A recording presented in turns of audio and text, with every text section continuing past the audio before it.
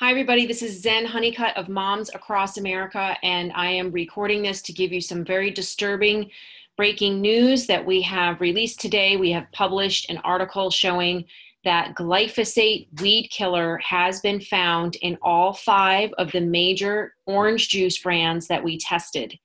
Yes, all of them. And I will get to the report in just a minute and show you which brands and how much was in there.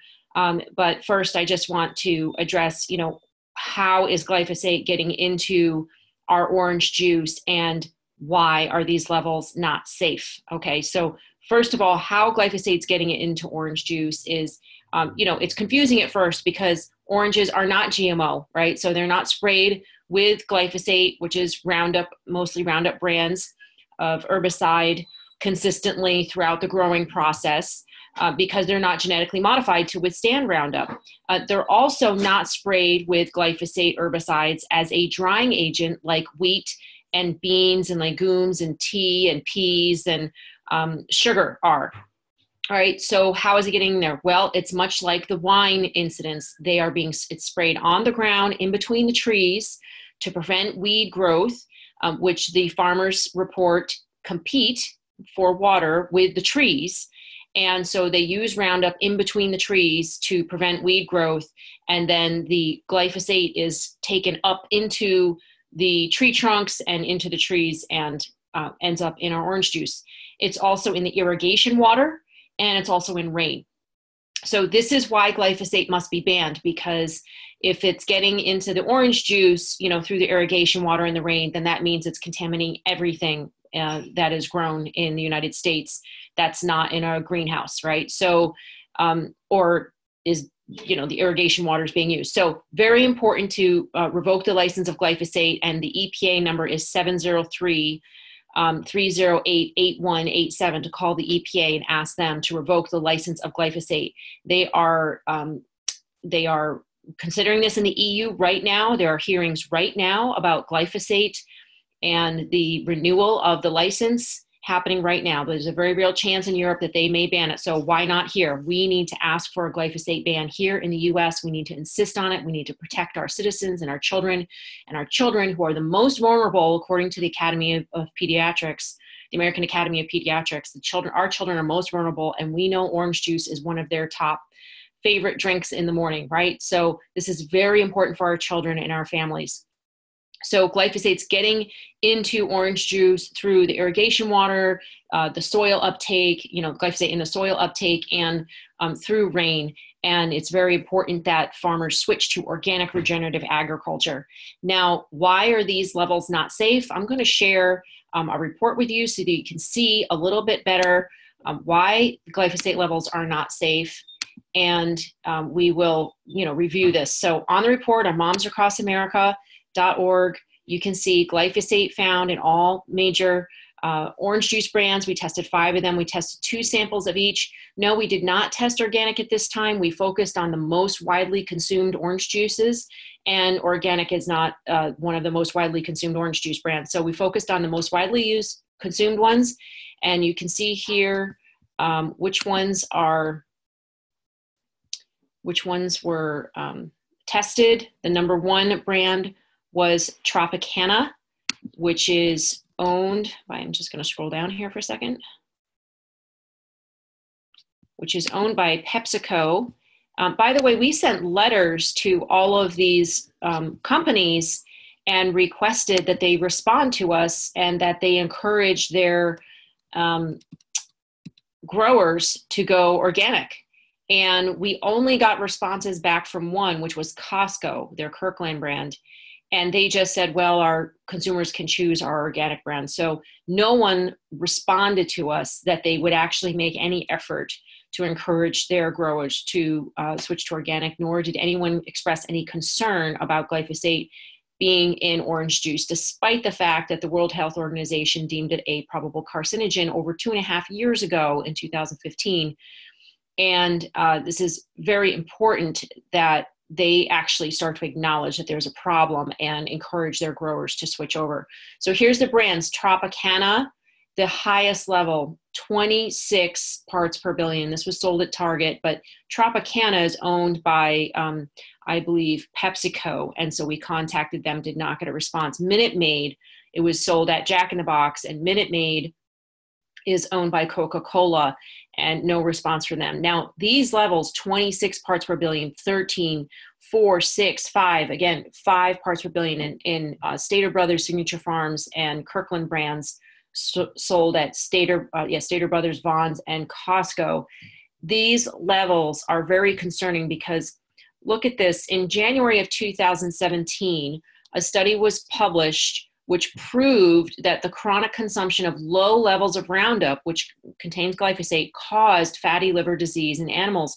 Only 0.1 parts per billion, 0.1 parts per billion, which is the equivalent of 4 nanograms, which is equivalent, again, of 4 parts per billion per kilogram of body weight daily intake, was confirmed to cause liver dysfunction.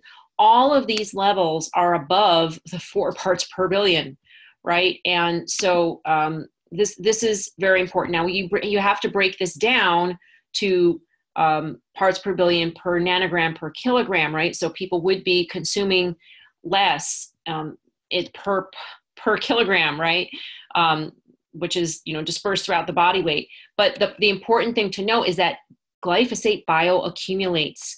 And so you cannot say that any level is safe, actually, because as soon as it starts bioaccumulating, it starts causing harm. It bioaccumulates in the bone marrow and in the tendons. It builds up in the tissues. It's been found in breast milk, despite the opposition saying that it's not. It has been found in breast milk. And, this is extremely important. Earlier studies have also demonstrated that Roundup is an endocrine disrupting chemical, and that means it can halt or harm the development of a fetus. It can also lead to anencephaly. This link goes to a new study out by Stephanie Seneff and one of her partners, showing that glyphosate can be linked to anencephaly, which is a small or missing brain, which was we believe connected to, or could be connected to, all this Zika virus nonsense about, being connected to anencephaly. We don't believe that. So the other thing is that glyphosate is one thing that it does is it can break down, glyphosate herbicides can break down the blood-brain barrier and allow toxins into the brain and heavy metals, just there's things that are in the body that normally wouldn't pass through that blood-brain barrier. And I'll explain this map in a second, but one thing that is used in orange juice growing is copper. It's often used to kill bacteria in the citrus industry. And copper is also a toxic spermicide. And it's so effective, it's commonly used in IUDs, right? I know a lot of women who have copper IUDs. And that means that the egg, can't implant, and it can be toxic to sperm. So by allowing glyphosate to be sprayed on oranges and other crops, we increase the potential impact of copper and its contribution to the rapid decline of sperm quality and sterilization in America. We have studies that show that's actually the sterilization rates have increased 59%. I just noticed I don't have those links in this report, so I will definitely put those in. It shows actually that the sterilization of American men has increased like 59% over the past couple of decades. And in China and Africa, many different places around the world, they've got somewhere between 6 to 20 years left of being able to reproduce naturally without in vitro fertilization. And in vitro fertilization, which is where you have to get pregnant in a lab, can cost anywhere from $10,000 to $40,000 per procedure. So that means that only the elite will be able to get pregnant and procreate. And that is a very devastating future to consider. So back to this map. This map shows that in Florida, which is a mecca for growing citrus in the United States, is being inundated by glyphosate. Over 3.5 million pounds per square mile of glyphosate have been distributed throughout Florida in these dark red areas over a 12-year period. And then this other one is 1.75 parts per million to 3.5, not 1.7, 1.7 1.75 million pounds to 3.5 million pounds per square mile have been distributed or sprayed in these other areas in the bright red. And then in the pink, it's anywhere between 350 to 1.75 million pounds per square mile. So this part of Florida is being inundated by glyphosate. And that means that not just the human beings and their water are being impacted, but the fish, the birds, the wildlife, and the soil, the water quality is all being impacted. So I hope you will take a look at this report.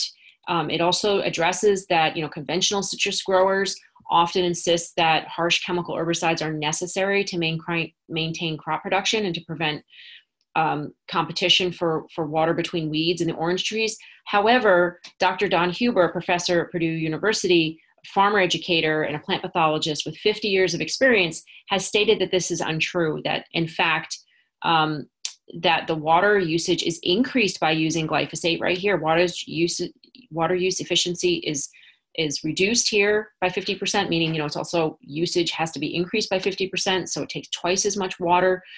Citrus growers who use glyphosate herbicides were more likely to lose trees from disease. It increases disease. It decreases the nutrient availability and impacts the productivity of the orange trees. In fact, farmer educator Bob Streit added that in reality, citrus production is down by over 50% from 10 years ago due to the irrigation water being polluted by the pesticides.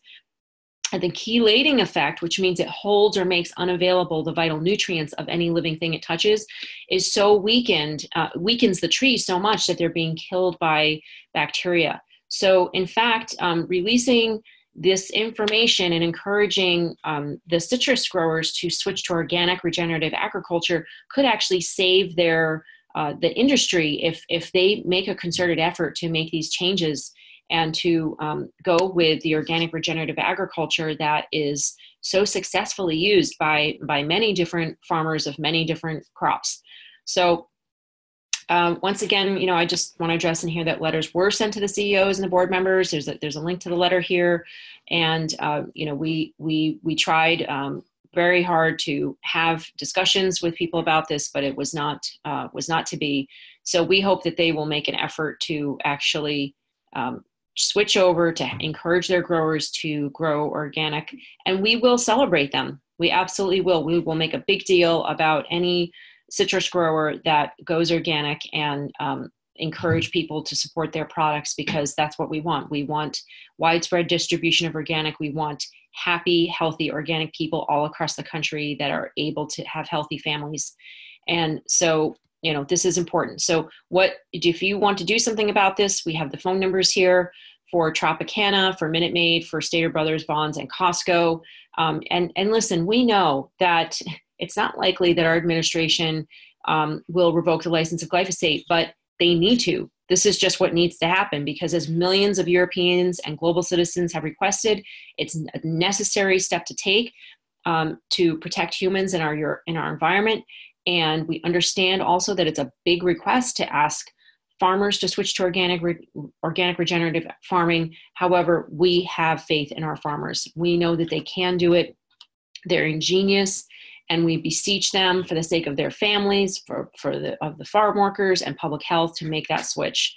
So we will definitely celebrate and support those that do. So if you can take a few minutes today, please, to call Neil Anderson at the EPA. He's the Pesticide Review Board branch manager, and make that request that they revoke the license of glyphosate immediately, and also to contact these companies and ask them to switch. Please spread this far and wide. It's absolutely unacceptable that in the mornings, when our children are drinking a glass of orange juice, that they could have their reproductive organs harmed, their brain. Glyphosate's a neurotoxin. It impacts the reproductive organs. Again, I mentioned it's a chelator. It draws out the vital nutrients out of their body. I mean, this is ridiculous.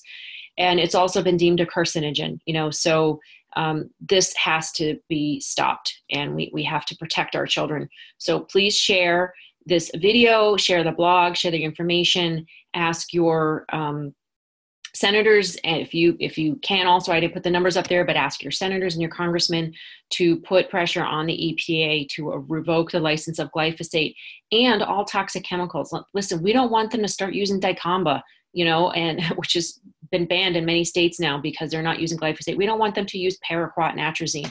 We want them to stop toxic chemical farming altogether, and we want organic regenerative agriculture. So thank you very much for your help. Please go to momsacrossamerica.org, support us, share our blogs, volunteer, get involved, speak up, and share with your friends and family nicely, okay? Nicely, share with them nicely. Just say, you know, I don't know if you knew about this, but I just found out about this. I'm really concerned.